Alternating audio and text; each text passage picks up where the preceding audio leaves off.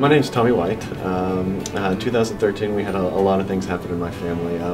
One of which I'm really grateful for is regaining my health. Late in February, I was hospitalized with Guillain-Barré syndrome, which is kind of a rare virus.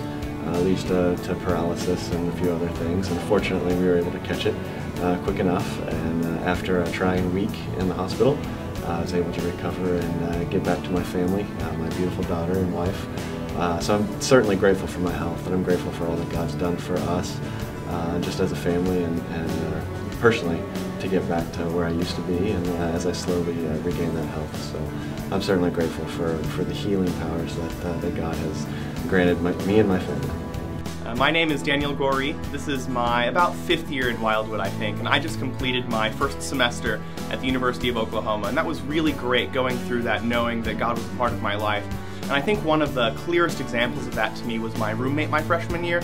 Fantastic guy, a real answer to prayer, that he's a really solid guy and a solid Christian, that we were really able to encourage each other throughout the semester to walk in Christ. And so that was really nice. My name is Tony Middleton. This is my wife Jackie, and we've been going to Wildwood for about 10 years. And probably the biggest thing in 2013 that we were a part of was the trip to Latvia.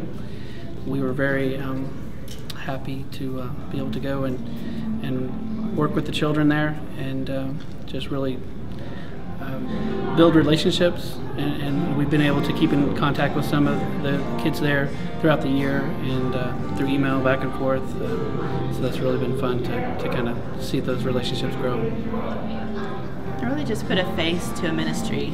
I love that Wildwood has really gotten very mission focused. There's always been mission trips along the way, but I feel like as a church we've kind of gotten a little bit more into that, and we've always been praying for missions and praying for those who have gone, but now to have a face to go with that and a relationship to build on, and it's really exciting.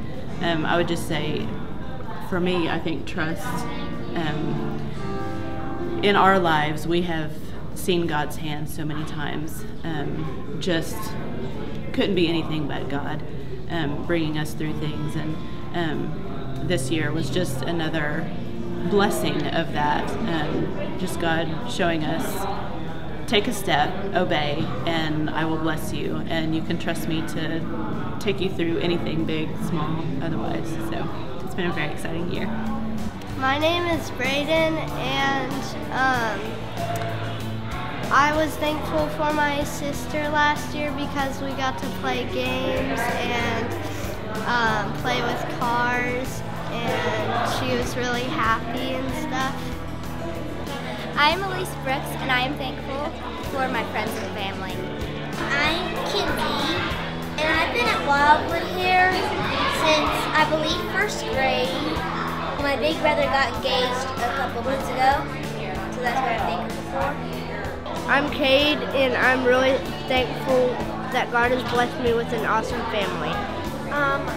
I've been at Wildwood for about 5 months. I haven't been here very long, but I'm very thankful that in May our house did not get hit, and I was very thankful for that because a lot of our friends' houses got hit, and so I'm just over thankful that we didn't get hit.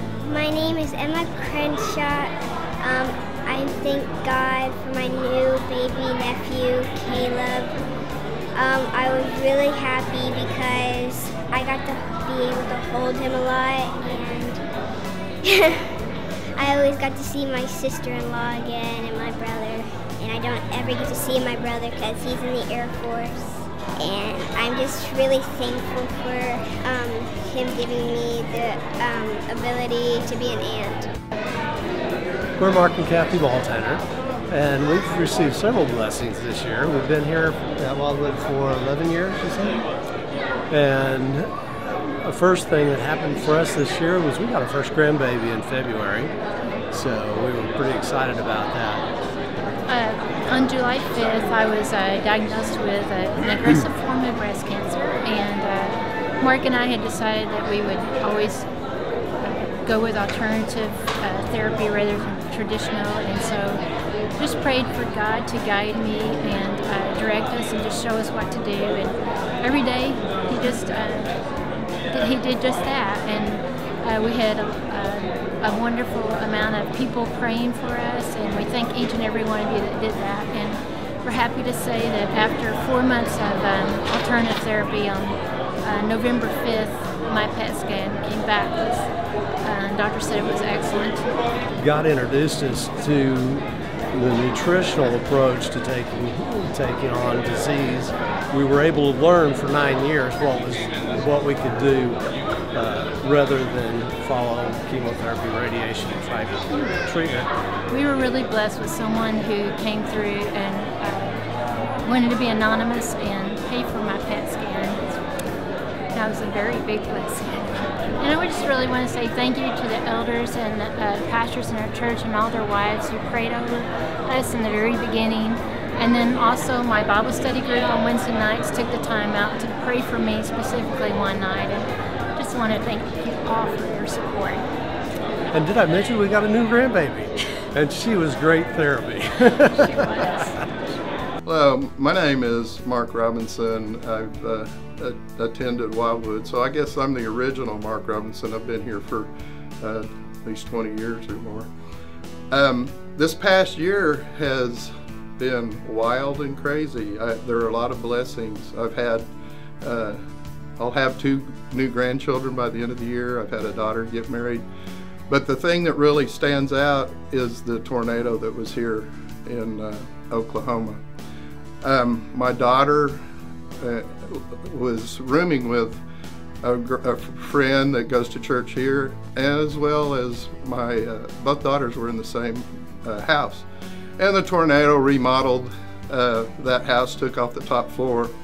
So along with, my family and so many others, there was a lot of loss and sorrow, but what I really saw was what love really is. I saw so much outreach from this church, my school family, the people that I teach with.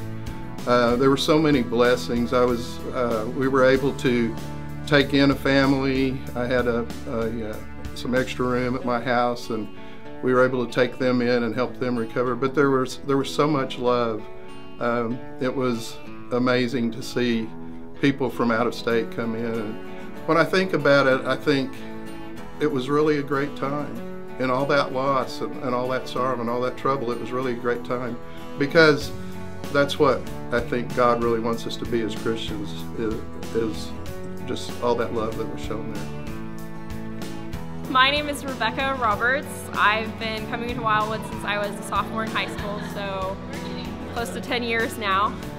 And I am thankful because in the past year, I started out the year in Moore, and I was not attending Wildwood anymore. I was actually going to a church in Oklahoma City, and I was on a path. I thought I was heading north. I would plan to move to Edmond and start working in ministry there, and I had a path. I thought I knew where I was going. And then I was dealing with very heavy depression, very, very heavy depression. And so living in Moore, away from a lot of my family and friends here at Wildwood, was just really trying to find what direction God wanted me to go in, and I thought that meant heading more north and going to that church in Oklahoma City. And then May 20th, I lost my house in a tornado, and was completely, like, every single thing about my life, the way that was before, like, shifted and changed. In the middle of that, God, the resounding, like the ongoing theme of all of that was that God is still good. Like, I looked at all of the destruction of my neighborhood and my neighbors, and the 7-Eleven that used to be on the corner that's now gone, where people had actually died, and there was this something in my heart that just kept saying God is still good. Like, I didn't know why, but I knew he was still good. That was the breaking of my depression. Like, God used the tornado and a car wreck that was actually 2 weeks before the tornado. He used both of those things to show me that he was good and that I was loved. And he brought me back here to Wildwood, and I was surrounded by this amazing community that I had always had, but I didn't realize, and I didn't see it for what it was, because I guess you need to be kind of taken away from it and, like, brought back to it before you can really see. And you guys gave me a new computer. I don't think you knew that, but I needed a computer. You gave me one. Like, you guys are amazing, and I just have such a community here, and that God uses community to show us that we are loved. We really are the hands and feet of Jesus, and when we really are doing that the way we're supposed to, then people can see that God really is good and that we're really loved by Him. And it really does break down depression, it really does break down binds that are binding people, and that's what happened to me. Like, no matter what the storm, no matter what the circumstances, God is still good, and that is definitely what I have learned this year. So.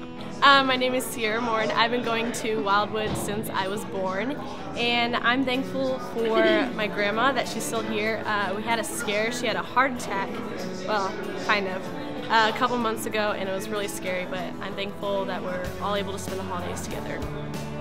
I'm thankful for the amazing opportunity to be a part of this body of believers and to attend a place where truth is communicated and where a leadership is faithful to Scripture and it's not watered down, and that there is a true love response towards a community that is in desperate need for Christ. And just to be finally a member of this body is an amazing relief and true honor. So I'm really thankful for Wildwood. I'm thankful for what they're doing, and I'm glad to be a part of it. My name is Kimberly Robinson, and one thing that I've seen the Lord do this year is to just gently remind me that He's taking care of my heart and that He is willing and able to heal it. Mark and I have recently been through a string of events that seem like maybe too many medical issues and personal struggles stacked on top of each other.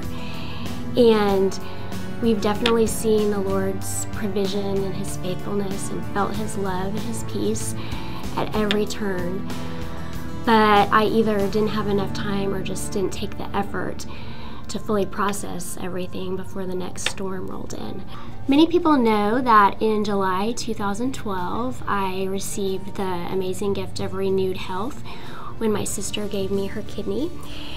And that transplant also marked for us the beginning of a period of calmer waters, calmer than we'd seen in a long time, and that's been almost a year and a half now.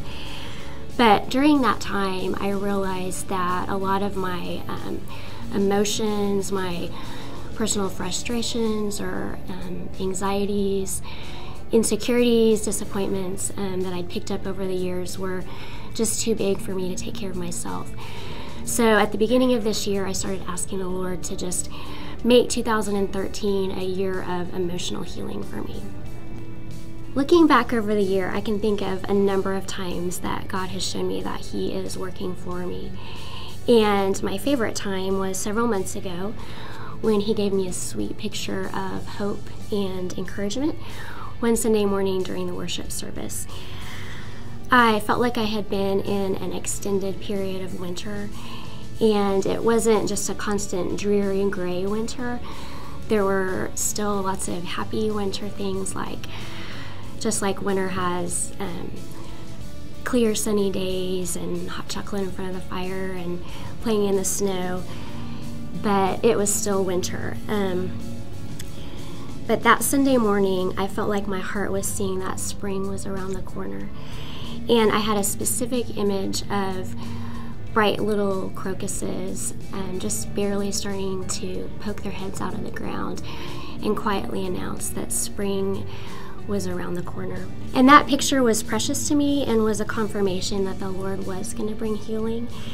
And what was really special was later that afternoon, the Lord led me to Isaiah 35, 1-2, which says this: "The desert and the parched land will be glad. The wilderness will rejoice and blossom. Like the crocus, it will burst into bloom. It will rejoice greatly and shout for joy. The glory of Lebanon will be given to it, the splendor of Carmel and Sharon. They will see the glory of the Lord, the splendor of our God." And so several months later, the Lord has continued to take care of my heart and point me further to spring. And He's been faithful once again to show me His love personally and specifically. So I just want to say thank you, Lord.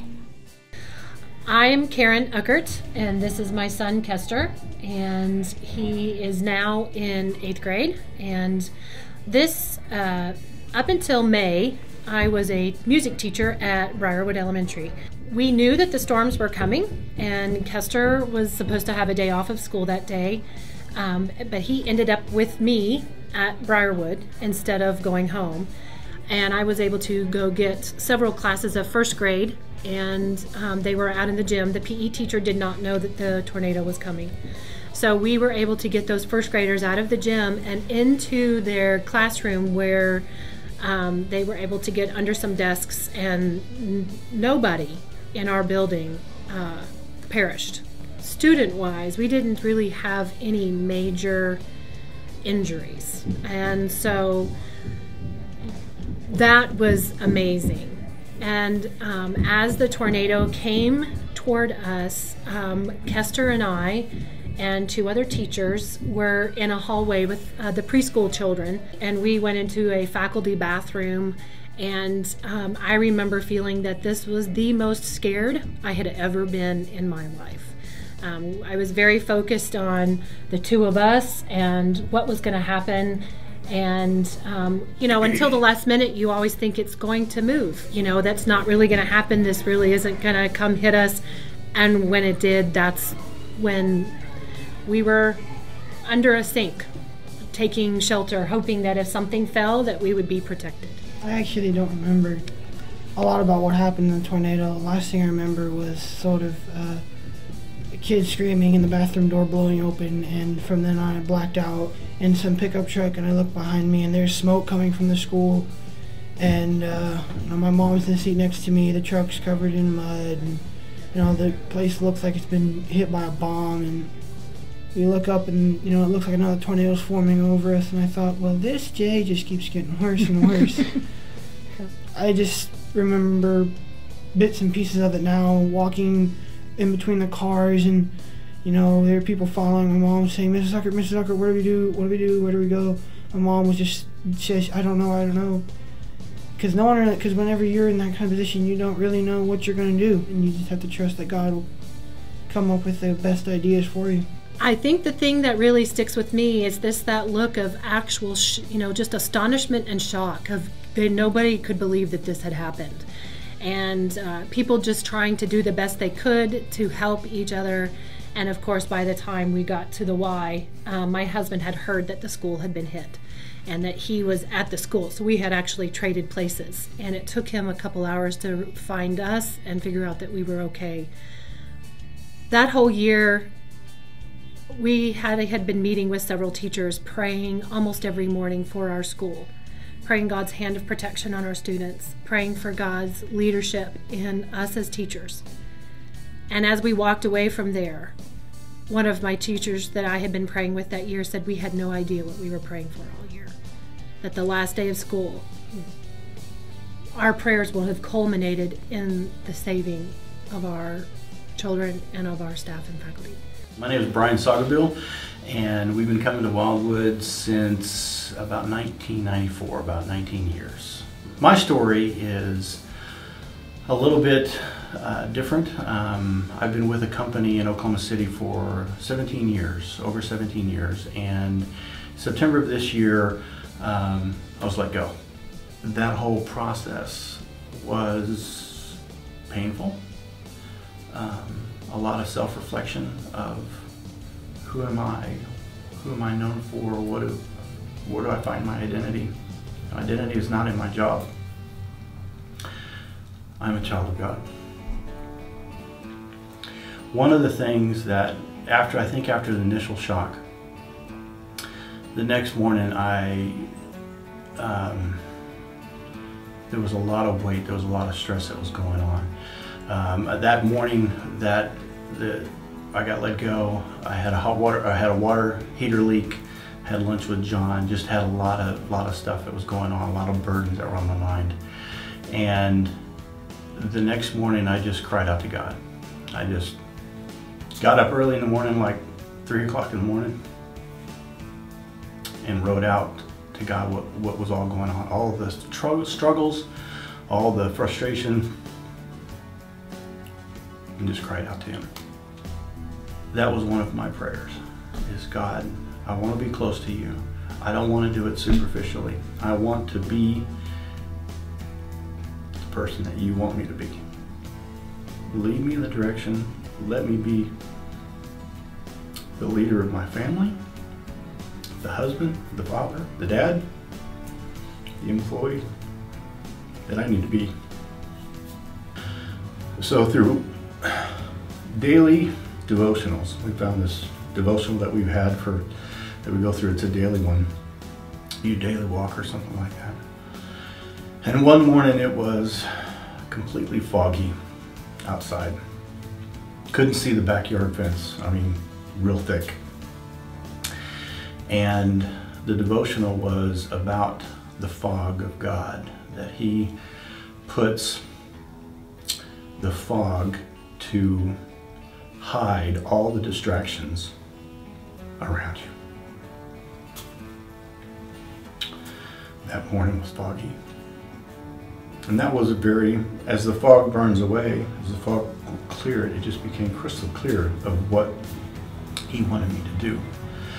And not be distracted by all the stuff around me. Prepare the fields of what I needed to do. Continue to go do the presentations that I need to go present, create the resume, and He will do amazing things. And I can also distinctly remember a conversation with Beck that when we were talking about having our trust in God. Is it trust in God and job? Trust in God and this? Trust in God and that? And it was a very aha moment for us that we said our trust is in God. Wherever He wants us to go, whatever He wants us to do, we will do. Through this process, everywhere that I try to put my hand, put my resume, no, not interested. Thank you very much, we'll keep it on file, no. But it was encouraging, it wasn't discouraging. It's like, this is not where God wants us to be. This is not where He wants us to be. And on one of the trips to Denver to do a presentation, I had called a company that I had known for many years. And I had wanted to see their software. I hadn't seen it in 3 or 4 years, and we were supposed to see it before I got let go. And I called them and said, hey, I'm going to be in Denver. I want to see your software. And they called me back, sorry man, we're in Houston. Can't see it. So we'll call you next week. So I did my presentation in Denver at this other company, gave my resume out to a lot of different folks. Came back the next week, and this company called me, and they said, are you looking for a job? I said, as a matter of fact, I am. And they said, what are you looking for? And I told them what my skills are, what my desire had been, and this whole time I had kind of been able to focus more on refining what I want to do. And the owner of the company called me the next day and said, this is what I need. I need somebody to help me do this. And it was a perfect match for what my skills are. So I flew to Denver again, interviewed with them. Very excited about the opportunity. So we've made a deal where I'll be working with these guys out of my house. I don't have to move to Denver. I get to work here. I start my new job in January. I'm excited.